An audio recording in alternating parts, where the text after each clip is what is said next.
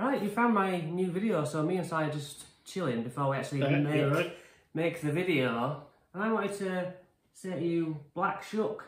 What do you know about Black Shuck? Black Shuck? It's a cryptid. It is. It's, oh, that's a... oh, I'll tell you what... into my memories. Yeah, I tell you what I heard about it. Darkness, first album, the first track is called Black Shuck. Black Shuck. And it's about a black dog. It is. Shaggy it's dog. Like a Hound of the Baskerville type of, yeah. And then today I heard mention of it in another cryptid podcast. There you go. And yeah, so it's one of those mythical dogs that runs, well, it said where it ran around, and it pretty much went moorlands, woodlands, but then in towns, in graveyards, it's like it's seen all over. I want to say Wolverhampton, but I don't think it is. It's down south. Black country, Midland. Yeah, I don't know, maybe that's what I thought. I can't remember. We can look it up. They will do, yeah. But yeah, basically. I don't know where I read that. Yeah, it's a famous. It's probably famous. the only. Oh no, lad, I've heard of Loch Ness. But yeah, that's one of the very few odd animals I'd heard of. The Black Shuck. And they were telling a story about it. Most people are saying it's like a mastiff. It's a dog.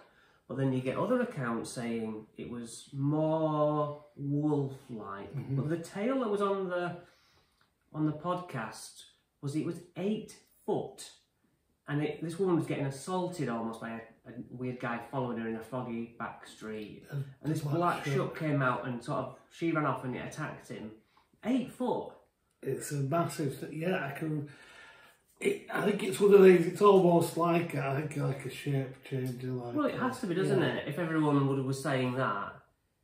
But the podcaster was saying it probably comes from Viking lore.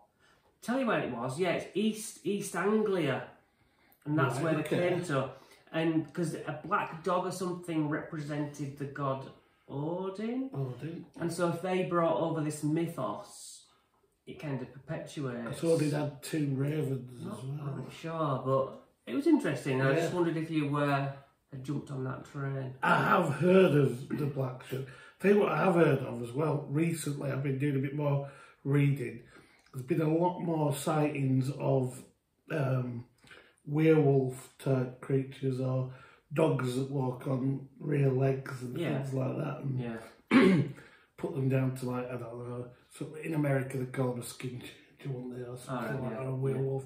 But there's been a lot more in this country recently than, you know, forever really. I saw a good video on Facebook of a dog that had taught itself to walk on its hind I've legs. seen that, and it's like, that is awesome, but freaky, isn't it? It just looks weird, doesn't it? It just looks very strange. But it's when they're running outside the cars and things and keeping up with them, that's the weird thing. Yeah. So yeah, that was it really, that little bonus. Yeah, the Black Shuck. Yeah, we'll have a look at that. Yeah. Right, thanks for watching the video, and see you... I'll get me coffee. Yeah.